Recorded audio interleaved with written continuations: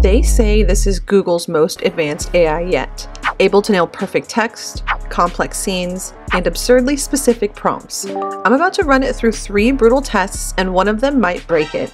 Each test gets harder, pushing Imagen 4 closer to its breaking point. Level 1 is all about text. Can it generate an image with perfectly readable words without the usual AI typos or gibberish? I started off on ChatGPT because a girl is out of inspiration.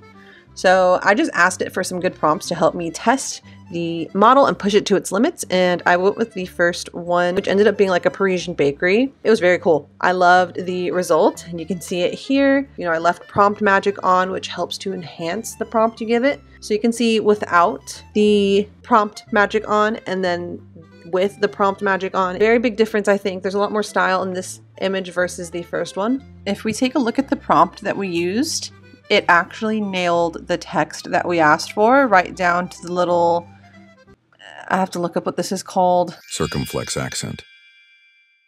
Let's try this circus one.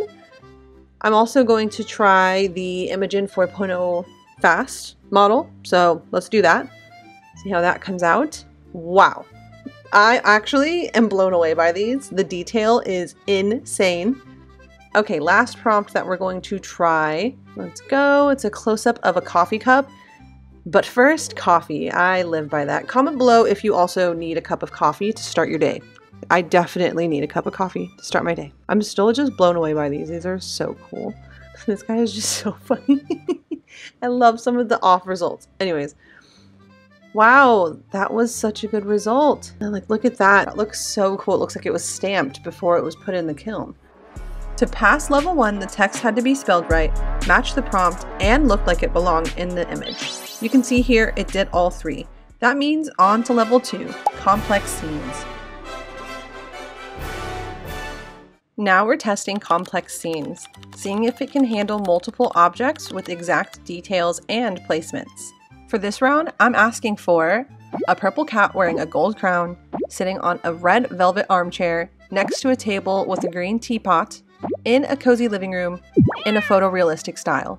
I will put the prompt up here so you guys can follow along.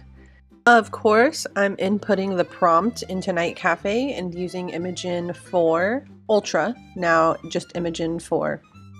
First, do we see all 4 objects? Purple cat, crown, armchair, teapot, yes.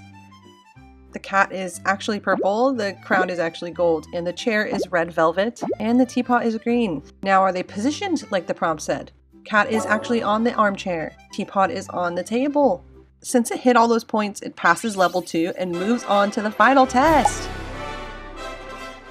For the final round, we're pushing Imagen 4 with an instruction following stress test, something hyper-specific that most models would break on. Here's the prompt. I don't have to read it all, you can just pause it here and take it from there. As we did before, we're going to head to NightCafe and input our prompt and select the Imagen model you'd like to test. I'm going to do a side-by-side of all 3 because I do think that's important to share, but also I feel this first test was not pushing it enough. It wasn't testing its limits like I said I wanted to. So, with this next test, kind of just button mashed and went to town. I know this isn't necessarily a stress test, but it is always fun to see how a model reacts to this sort of button mashing type of prompt. And it seems Google Imagen 4 reacted super well. That's a strong finish for level 3, and a good look at what this model can do when pushed for realism. So, across all 3 levels, we've seen where Imagen 4 shines and where it still has room to grow. I mean, should I be complaining? Look at this guy. For me, the standout was the stress test at the end with the random button mashing, but I'm curious what you think. Okay, well, that's it. I think we got some really interesting results out of this one, and I've got some really fun ideas for the next video, but if you have any ideas, any questions, please leave it in the comments below, and we might test it for the next video. Thanks for hanging out with me today, and we'll see you in the next one. Bye!